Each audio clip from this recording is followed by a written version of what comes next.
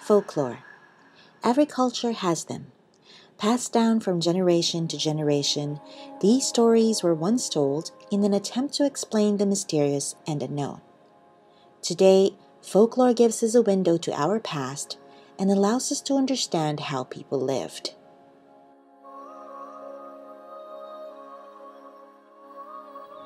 In Iwate Prefecture, there is a village known for its curious legends, and I've come here today to find out how these legends remain an integral part of the place today. My name is Michelle, and you're watching Tokyo Past 3. This is Tono.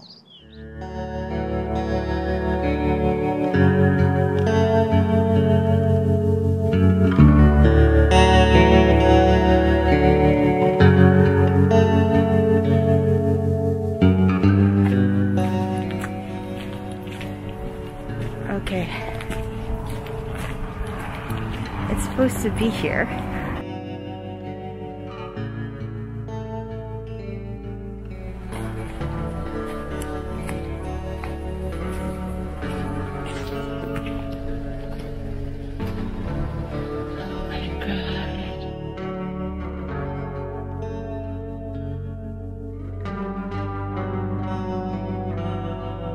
When I first saw a photo of this place, I actually thought, what in the Blair Witch Project is this? But this is actually a love shrine.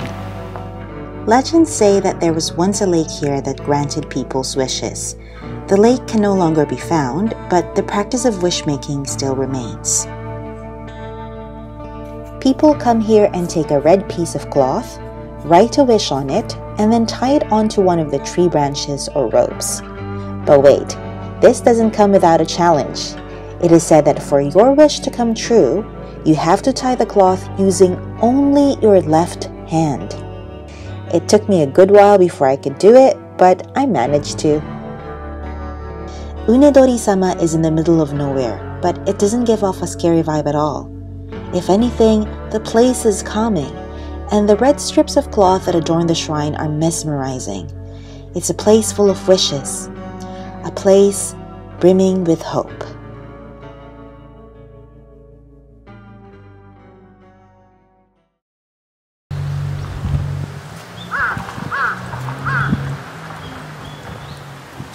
Our next destination also revolves around love, but this time it's between a girl and apparently her horse.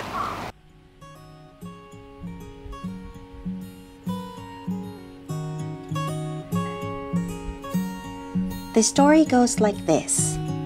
There was once a poor girl who loved her horse so much that they eventually became husband and wife.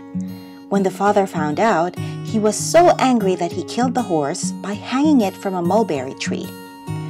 Grief-stricken, the girl cried clinging to the horse's head, which again disgusted the father, so he chopped its head off. Upon doing so, the horse's head flew to the sky, taking the girl with him. Since then, the girl and the horse became worshipped as a deity called Oshira-sama, often represented as a pair of mulberry sticks, clothed in garment. These sticks are often placed in an altar inside the home and are worshipped as the god or gods of sericulture.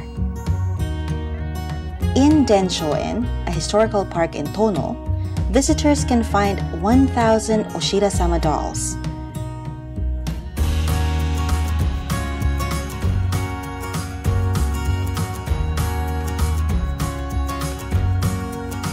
Guests can take a piece of cloth, write a prayer or a wish, and then put it on one of the mulberry sticks. It's a stunning sight and as fascinating as the story behind it.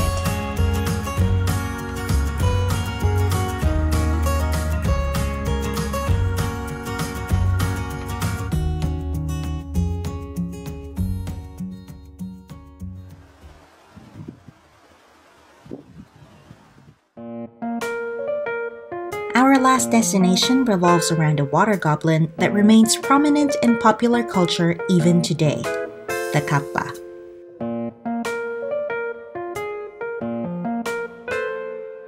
Kappa are often depicted as human-like in form, but with green skin and a saucer on its head that must always be filled with water. They are often described as mischievous, For example, they lure horses into the water to drown, and according to the legends of Tono, they even bed women and get them pregnant. In Tono, there is a pool called Kappabuchi, where the kappa are said to be frequently seen. Those who wish to try and catch one can take a stick with a cucumber hanging on its end, the kappa's favorite food. As for me, I tried my luck, but I didn't catch any. And maybe that's for the best? I mean, immaculate conception with a kappa? Really not my thing. And that's it for today's video. I had so much fun here in Tono. Honestly, there are so many beautiful places in Japan, but I personally have a penchant for the obscure and somewhat bizarre. And in the next video, I will be going to a place where something delicious flies. So if you're curious about that, do watch the next video and don't forget to like, share, and subscribe. This is Mijal for Tokyo Pass 3. I'll see you in the next video. Bye!